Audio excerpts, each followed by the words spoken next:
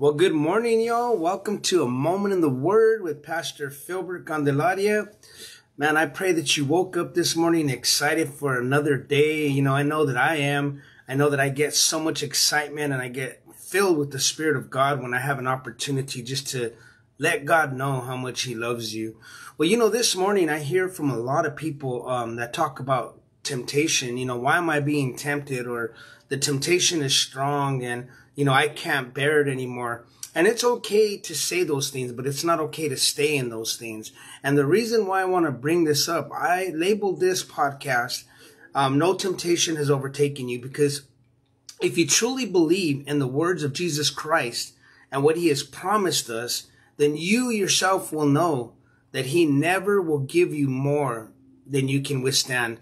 Let's read what the Apostle Paul talked about this morning. And I love how encouraging he is, how he continues to empower and to encourage the church. And he's just a mighty man of God after himself. I love it. And I love how we need more people like him to encourage. So 1 Corinthians 10:13 says, no temptation. Make that personal. No temptation. And this is God speaking to you, has overtaken you except what is common to mankind, and God is faithful. I love that. God is faithful. He will not let you be tempted beyond what you can bear. But when you are tempted, here comes a part. He never says you won't be, but when you are tempted, He will also provide a way out so that you can endure it.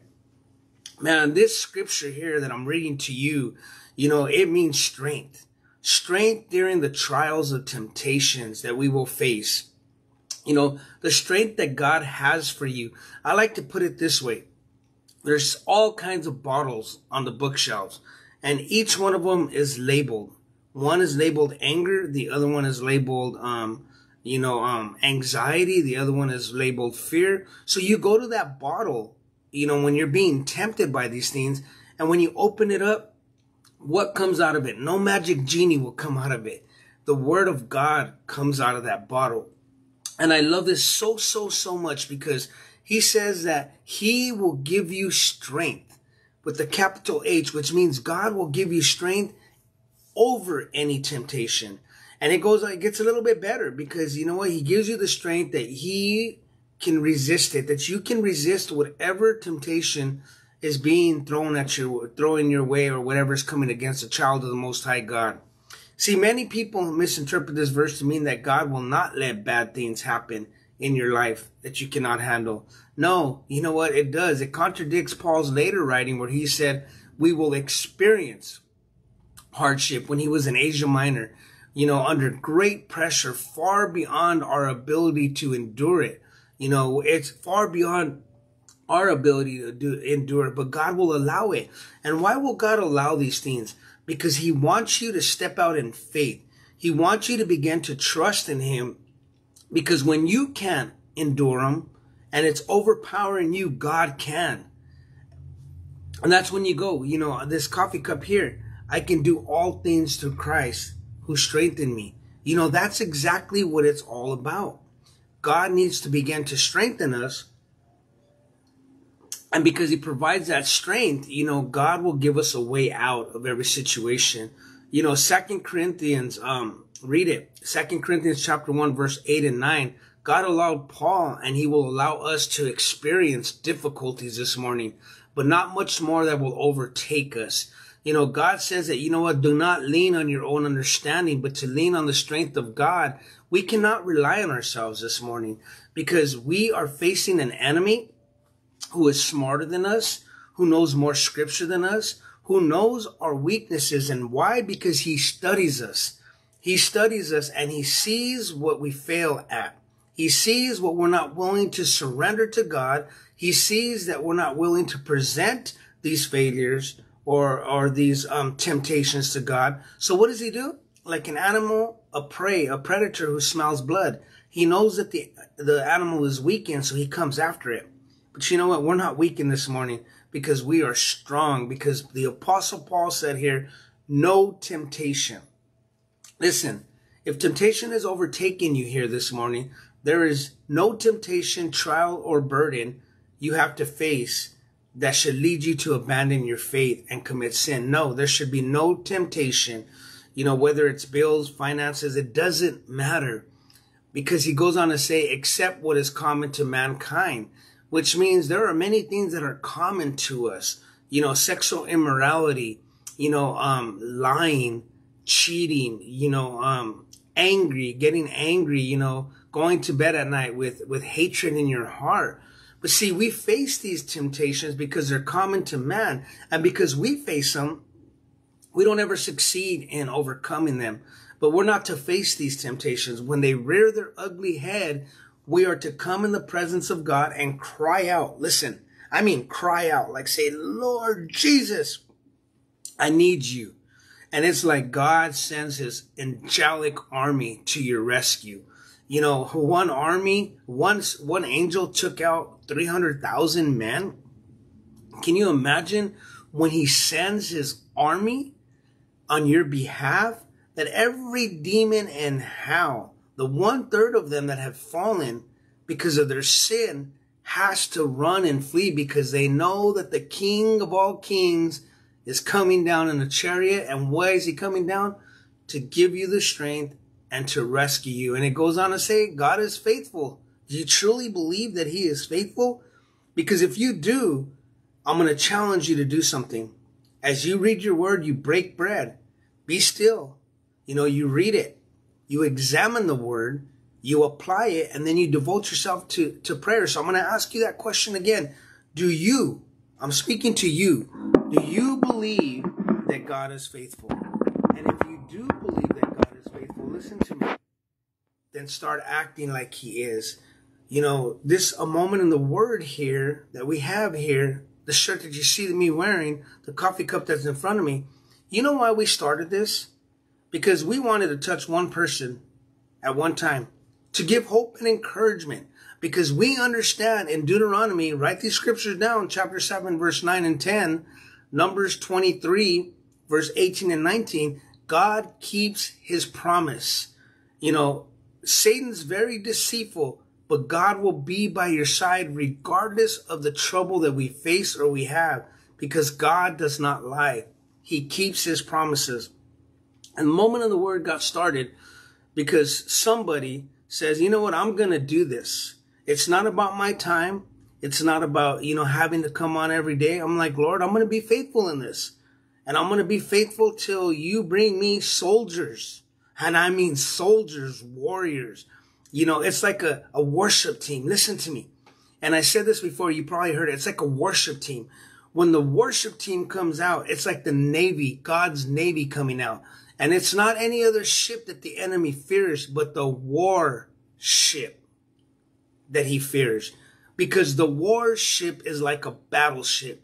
It's got every gun, every tool. It's got everything to be able to protect itself. But we're much better than a battleship because we got the word of God to protect us, to cover us, and to lead us. Listen, people, it's time to get excited because when we started here, we were faithful in the little and God gave us the bigger and the bigger. And he brought soldiers like you to the forefront. And you're not looking to your right or to your left, because when you look to your right or to your left, you take that fatal blow. You're looking at the enemy in the eyes. And what are we telling him? You know what? There is no temptation that can overcome a child of the Most High God. And we look at the enemy in the eyes and we say, you know what, enemy? You have been defeated, for my God is faithful. And then he will not let you be tempted. Those are the 4 points. I'll go back over them for you real quick if you're taking notes. He will not let you be tempted beyond what you can bear. See, God knows the capacity of his children and how hard it is to deal with temptation. But he'll protect us from those temptations. When they become too much for us to handle, he will protect us from those temptations. And then number 5, good one. But when you are tempted, he will also provide a way out so that you can endure it. What does that mean? I'm glad you asked that question. God gives you strength to bear and not to succumb to these temptations or not to give in to your sinful urges. If you fail, you fall into sin. We don't fail because we are more than conquerors. We will repent so that God will restore our relationship with him. And we do not practice any idolatry, nor will we come in the presence of another person and give them our burdens and our sins and tell them what we're showing. No. You know what? We come into our most quiet place, as a scripture that I sent out to all of you all this morning. You know, we give. And if you don't have that, if you're new to A Moment in the Word, you can find it on A Moment in the Word Facebook. You can find it on Threads. You can find the prayer that I send out on Instagram. You'll find them. If you need it, you shall seek it and you shall find it. Let me give you the 5 points. Breaking down the key parts of 1 Corinthians 10:13. Number 1, no temptation has overtaken you. Number 2, accept what is common to mankind. And number 3, God is faithful. Number 4, he will not let you be tempted beyond what you can bear. And then the one that seals the deal, when you are tempted, he will provide a way out for you to endure it. I hope this helps somebody, because as I close in prayer, I want to share this with you. And I'm going to read this to you. And I'm going to go over this. You're going to get so tired of hearing this that eventually it'll come natural to you. And this is how you will open up, and this is how you will break bread. Let's be still for a second before we read it.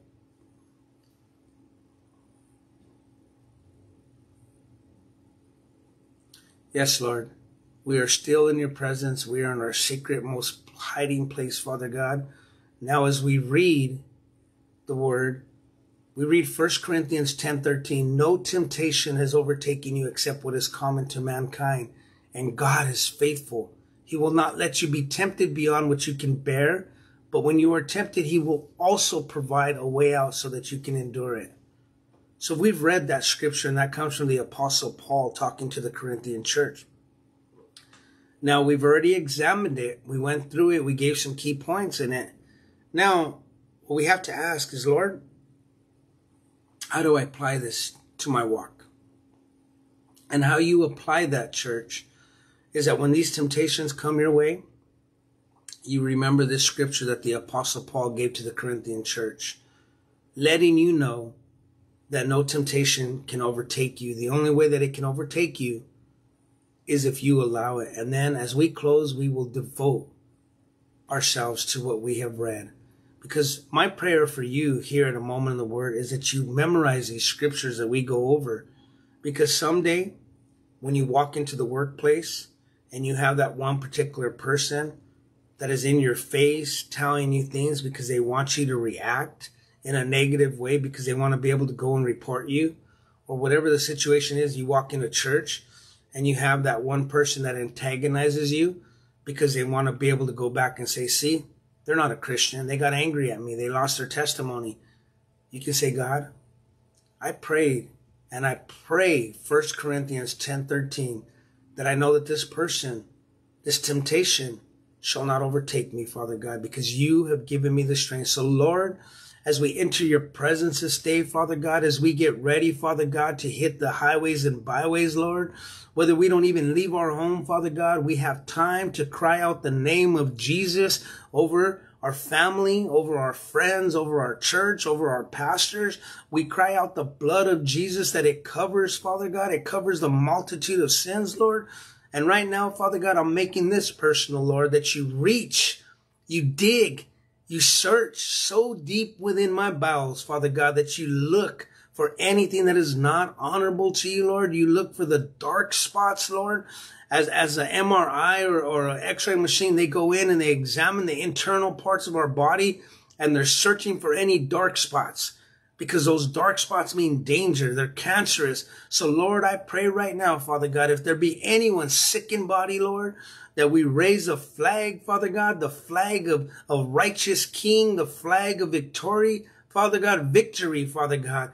And Lord, I pray right now that if there be anyone devising a plan against a child of the Most High God, Lord, that you, Holy Spirit, you shut the mouths and you deal with them. You bring them to repentance and you bring them to their knee, Father God. For every time that they want to proceed out of their mouth, Father God, your name, Lord, or the name of your child, Father God, that they shall be condemned. For every tongue that rises up shall be condemned in the name of Jesus.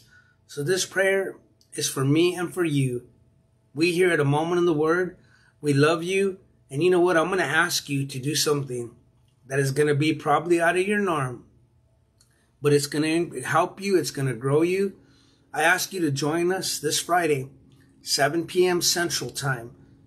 Zoom, it's on our page. It's on our Facebook page. It's at amomentintheword.org. Go to events and you'll see the link to Zoom. We have a speaker, a really good speaker this Friday. And our Bible studies consist of this. It's not about just a person that's a talking head. It's about going over the Word and getting us involved, whether you want to or not. You know, we won't force you, but we ask questions. You know, we share testimonies and we break bread together. So it's this Friday. If you've never done it, try it. And if you don't come back, then that's okay. At least you tried it. But this Friday, Saturday at 7 p.m., Zoom. We have a link for you. God bless you. We love you. And remember, here at A Moment in the Word, we ask that you be intentional in all that you say and all that you do.